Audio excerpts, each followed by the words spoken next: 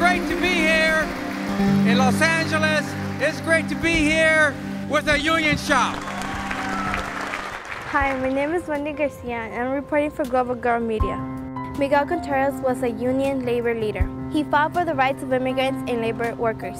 I can't tell you exactly when I met him. I think it was the early 1980s. But we always said that we probably crossed paths because both of us were involved in the farm worker boycott in the 1960s.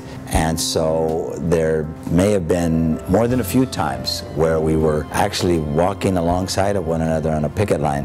Miguel Contreras is someone who never forgot where he came from. He learned under great leaders like Cesar Chavez and Dolores Huerta, and he rose to the highest ranks in the labor movement in our state.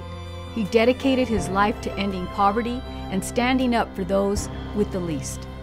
Miguel Contreras was an extraordinary man. Miguel is a contemporary icon in local labor politics. No matter what field you choose, I think that the inspiration of Miguel, what he did, the way he grew up in the fields and what he achieved in his lifetime will be an inspiration for young people. Miguel Contreras was, to me, was a great leader. The biggest part that I remember is when he got all the unions together to work together. They were not treated the right way, but by doing this, what he did a great thing. Él puso un ejemplo con los políticos en la ciudad de Los Ángeles. Se miraba la presencia de los políticos apoyándolos a los trabajadores. Miguel had an ability to make different kinds of people feel comfortable with one another.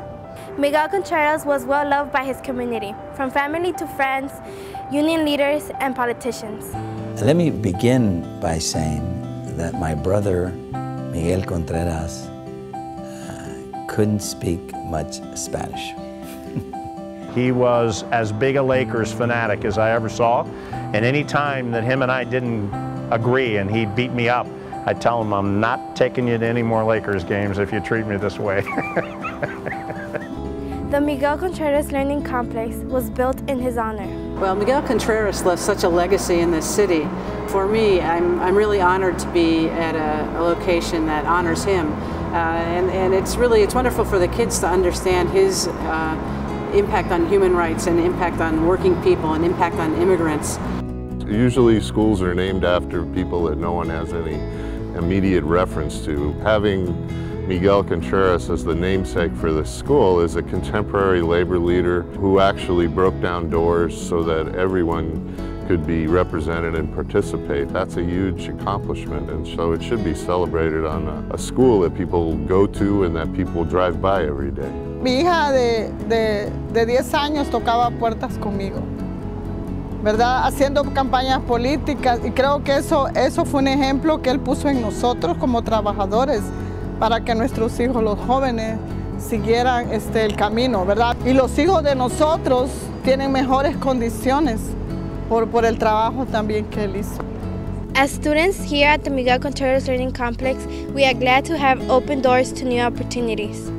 It's probably one of those few times when the students and parents are hearing about unions, they're hearing about the labor movement, and it's at the same time that it's new, I think they know one thing, and that is that Miguel and the labor movement fights for people who work hard every day. It's fighting for poor people. And that's what Miguel was. That's what one of the things that he fought for so much. One of the things that Miguel always strove for was education. So it's always been education. So see this, Miguel's name, it just, you know. Miguel Contreras was an inspiration to many people. The artist Judy Baca was commissioned to create a mural in his honor. I didn't know him, but I read everything that was about him, and I followed his movements. I was in some of his marches. I was one of the thousands that were in the throngs marching for justice. What I've been inspired by is a person who came from the humblest background. Each of the students are working on parts of the mural. We're just completing it. I'm part of the process too, so it's not me being the determiner of the imagery. It's being determined by the young people of Miguel Contreras, the high school students who have been working with my university students, and we've been over 20 weeks in this process. I believe that public art, murals particularly, have a way of galvanizing and inspiring a community around ideas, and particularly around ideals of social justice. And the mural we're doing here at the Miguel Contreras Center, with the support of the foundation, is that we're basically looking at history, the work that Miguel Contreras did and other labor leaders did, and seeing them as models for what we can do in the future. The mural will be displayed in the cafeteria of the Miguel Contreras Learning Complex. This is the wall right here, our beautiful wall. It's an exquisite space. It's a perfect space. This is a moment in which we get to tell the story of those people who acted to create change. Miguel spurred all of us to activism, to get involved, that you can make a difference. And he had a clear vision of where he was going to go and what could be changed. He was a very loving guy, and he had this incredible ability to combine humor and fierce commitment to the things he believed in. Miguel was the leading ambassador, spokesperson, and visionary for making sure that we just don't become the haves and the have-nots. Miguel's spirit, his dream, his ambition, and for me, his lesson lives on. He showed us we're stronger when we work together. I'm honoring the legacy of this incredible leader.